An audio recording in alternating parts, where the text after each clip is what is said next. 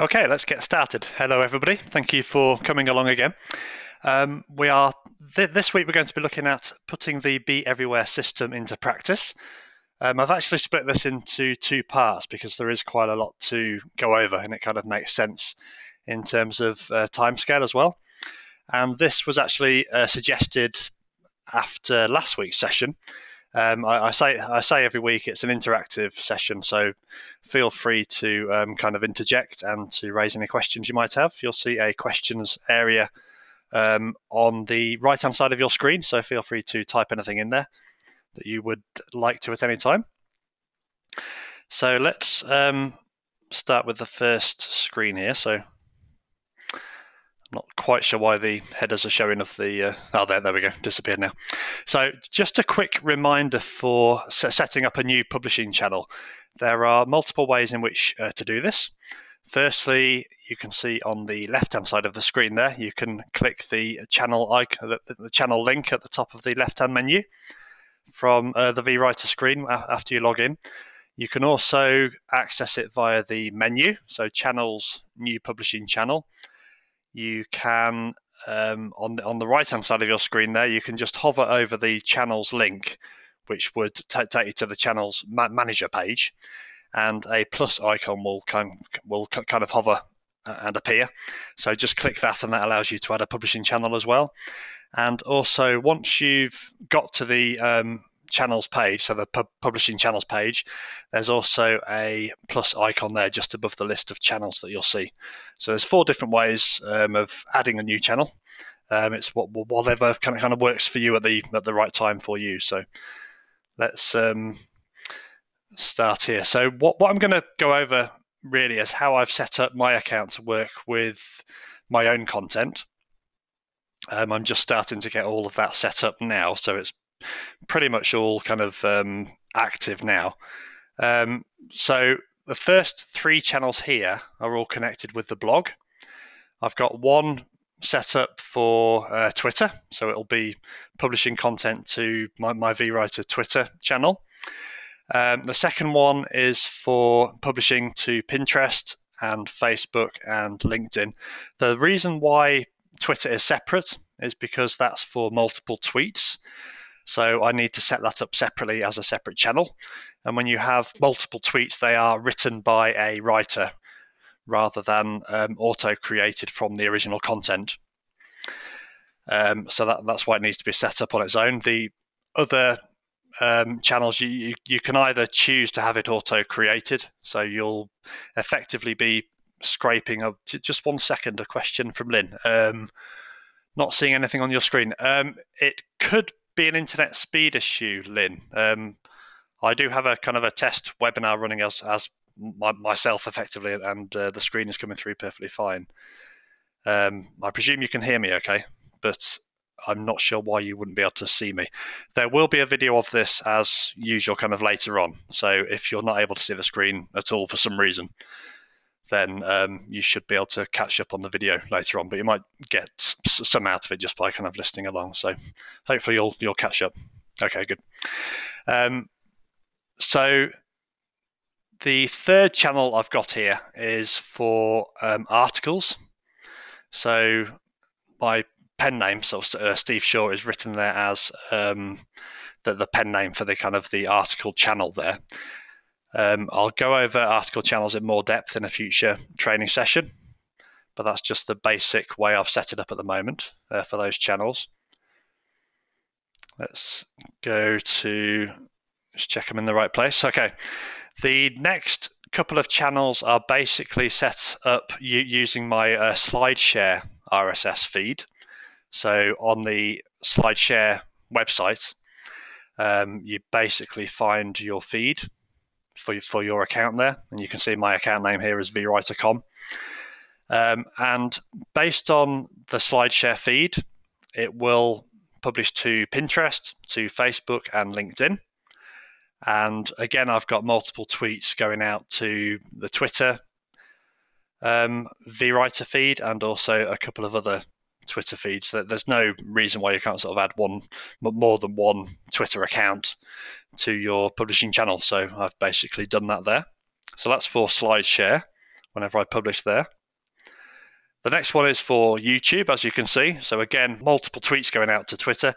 There's no reason why, if you're going to go to the effort of going to create something like a SlideShare or a YouTube video, why you would just kind of send out one tweet. It makes sense to send out more than one tweet to really kind of get the maximum value out of there. So you'll be trying to capture people's attention, at different times of day and so on. And you can basically set up multiple tweets to go out at a schedule of your choosing. So you might ask for, say, 6 tweets and want one going out every few days or every couple of weeks and so on. And I've got something similar there for LinkedIn, Facebook, and Pinterest as before. So that's YouTube covered. For eZine articles, each time it publishes an article to my eZine articles expert author page, basically, it will send out a single tweet this time. I don't really want multiple tweets just going out for eZine articles, so I'll just send out kind of an automated single tweet to those Twitter accounts. This talks about channel notifications, so just a reminder on how to set these up. If you're not too familiar, then please go back over the previous training videos that we've got. So basically, once you have a publishing channel in place, that's either a draft or is active, you'll see at the very bottom of the channel settings page, you'll see channel notifications, and it's here that you're able to set up email notifications and post notifications, for example, for the channel. So to enter a new email notification, as it says, you just click the plus icon that shows up on the page there and get those set up. So I'll show you what I've set up for the different channels here. So for the, it doesn't matter too much which publishing channel you set these notifications up under. The main thing you're interested in is the source. So for this circumstance, I'm interested in new content that's published to the blog. So I just picked one, basically. I've used the article channel, and I've added a couple of channel notifications there. And I'll just go through what I've set those up to do. So the first one will basically send out an email. I've just set it to myself for this example, but you can basically send the email notification to anybody. For example, you might have a member of staff or an assistant that's helping you out. So I've asked it to kind of send out the email with the subject, create new SlideShare, and then please create new SlideShare based on link. And that's a placeholder. There are instructions on the page when you set this up, but if you just add in that placeholder there, it will basically swap that out with the actual link to the new content. So whoever's going to be creating a new SlideShare, for example, on the blog post in this example, they will see the link to the exact post that they then need to look at. So that's the first channel notification. Let's just check. Okay. Yep, that's the second one now. So this one is another notification that goes out asking whoever you want really to create a new email broadcast. And again, I'm just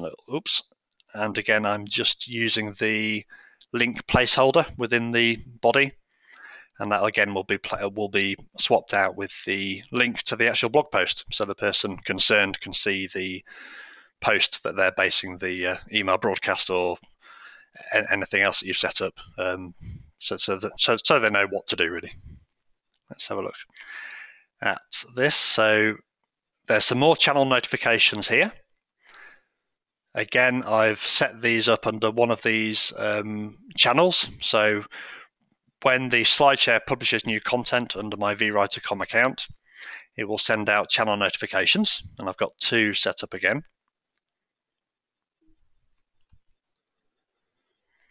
So the first one here is asking someone to create a YouTube video, again using the link. So as soon as a new SlideShare goes up, this email notification will go out to whoever you set the settings to.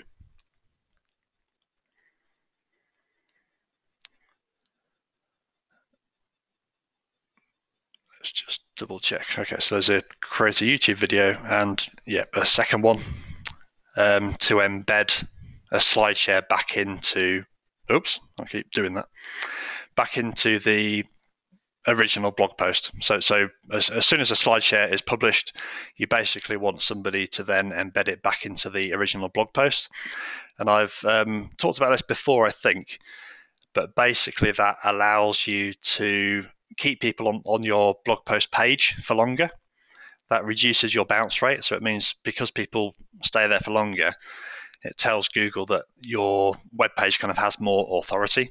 They're more interested in the content that they're looking at. So it tells Google that it was kind of a good result to show their searchers or their customers in effect. And that in itself can help your rankings. Okay, and there's another channel notification, another channel notification for eZan articles. Whenever a new article goes to eZan articles, it's published there. Let's just see what that was set up for. This one sends out a notification to set up the same article basically on LinkedIn Pulse. Again, using the placeholder. So as soon as a new article is published to eZan articles, when they approve the article, the feed is updated and vWriter takes that information and sends out the email notification that has been set up here. Okay, so I've shown you how the account is set up. Now I'm going to basically go through and show you what happens as a result of publishing a blog post. So the blog is updated and then vWriter notices that there's new content on the blog feed, and we'll see what happens after that. So this was a new post that was published.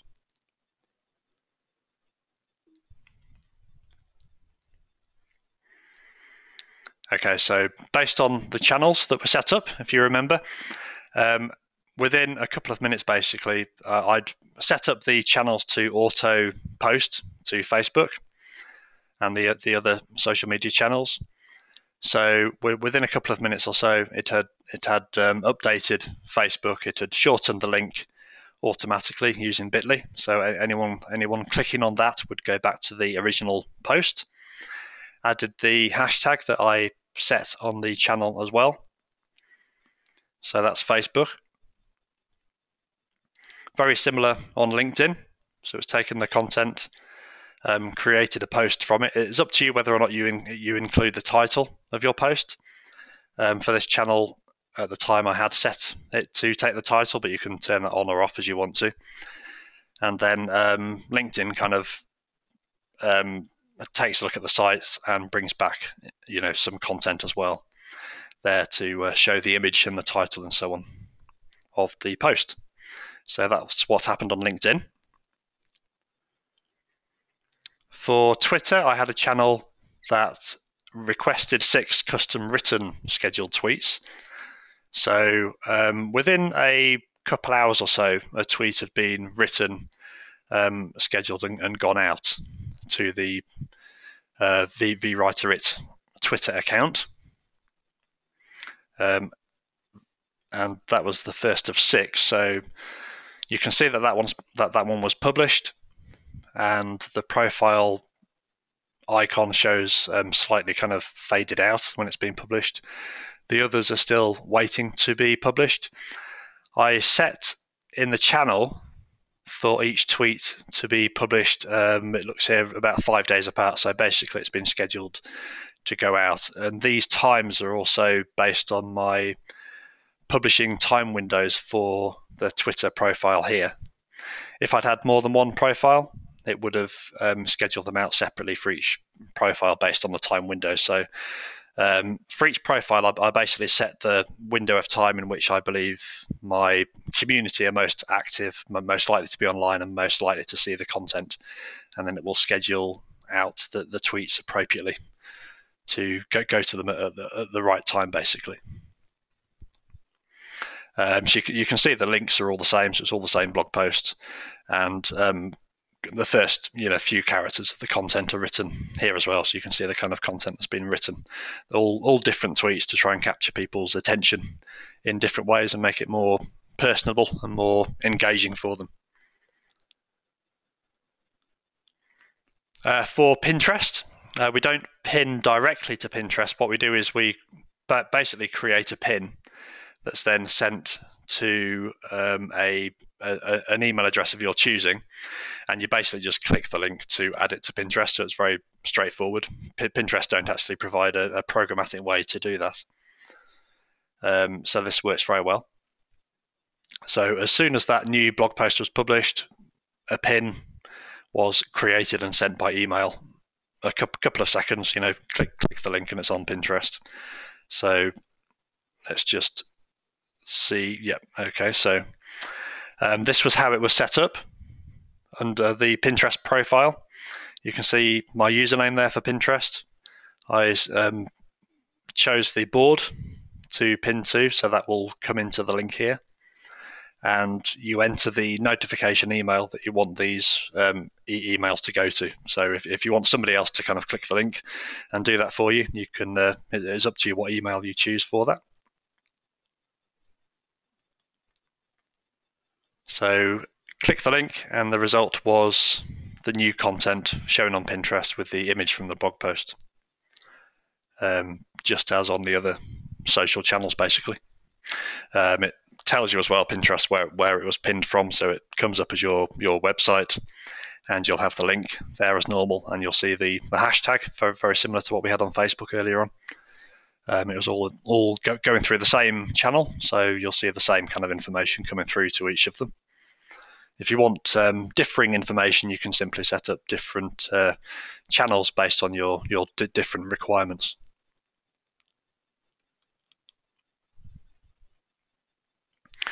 This shows a bit more about what happened with the article channel. As I said right at the beginning, this session is basically split into two different parts. So next Friday, I'll go through the article after it's been written and what happened after it's been written. At the moment, the article is in progress, so within kind of a day or two, that should be ready, and then going out to the article sites. So I will go over that in the next training session to show you what happened.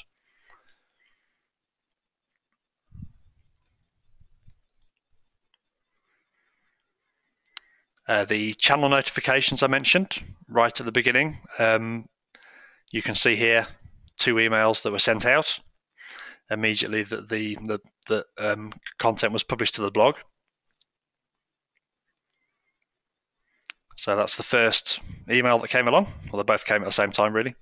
So please create new SlideShare based on, and then the exact link of the post that updated the blog. So that's been taken straight from the new content on the blog and replaced into the email, and the email sent out. And again, a very similar email this time about the email broadcast. The same thing happened here. So it's up to you what kind of text you put here, but that's just very, very kind of basic information.